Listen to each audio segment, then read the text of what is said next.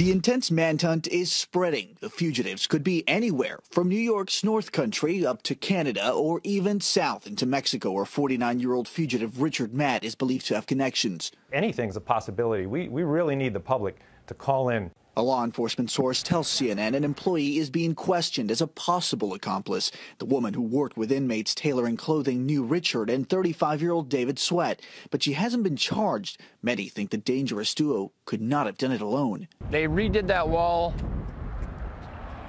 twice since I've been working here. Rich Plumador worked behind these 60-foot walls for 3.5 decades. He says he retired from his job as maintenance supervisor of the prison. His daily duties included working in the hidden maze of walkways believed to have served as Matt and Sweat's path to freedom. There's so many tunnels, all the attics, all the catwalks. It's a big maze.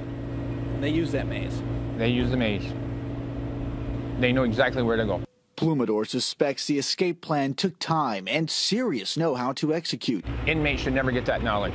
Cutting at the wrong steam pipe at the wrong time could have been deadly, or at least blown the inmate's cover. You had high-pressure steam coming up the tunnels. You have low pressure. I believe they cut into a low-pressure line because they couldn't cut into it live.